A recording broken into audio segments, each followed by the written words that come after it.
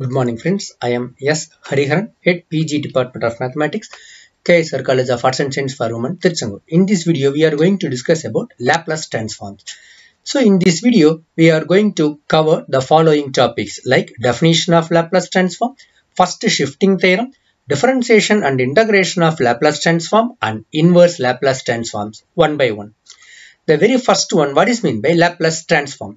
The Laplace transform is an integral transformation of a function f of t from the time domain into the complex frequency domain, giving capital F of s. That is, L of f of t equal to capital F of s equal to integral 0 to infinity f of t into e power minus st into dt.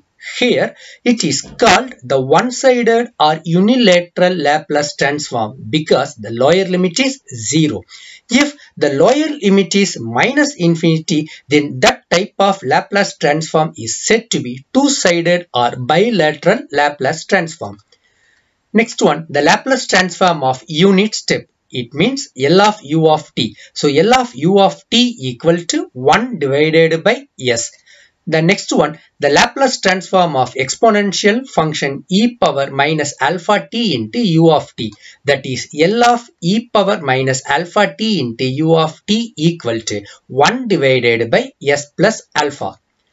So next important one, first shifting theorem. The first shifting theorem, that is called S shifting. It is the statement. What is the statement? If L of f of t equal to f bar of s, then L of e power at into f of t equal to f bar of s minus a. This result is said to be first shifting theorem. So next, differentiation and integration of Laplace transform. The very first one, differentiation of Laplace transform, that is, if L of f of t equal to f bar of s, then L of t power n into f of t can be written as minus 1 power n d power n divided by ds power n into f bar of s, where n equal to 1, 2, 3, etc. The second one, integration of Laplace transforms. If L of f of t equal to f bar of s and f of t divided by t has Laplace transform, then L of f of t divided by t equal to integral 0 to infinity f bar of s into ds. So next one, the inverse Laplace transform. Suppose f of s has the general form of capital F of s equal to n of s, that is numerator polynomial, whole term divided by d of s, that is denominator polynomial. The finding the inverse Laplace transform of f of s involve two steps. The first step, decompose f of s into simple terms by using partial fraction expansion. And the second step, find the inverse of each term by matching entries in Laplace transform table.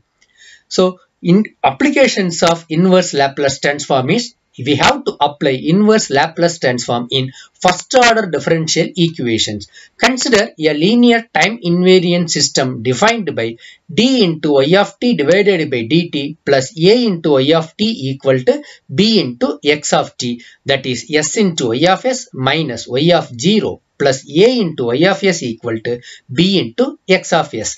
Second one, apply the one-sided Laplace transform. It means the lower limit is 0. And the third one, we can now use simple algebraic manipulations to find the solution, that is h of s equal to y of s divided by x of s, that is b divided by s plus a. Thank you.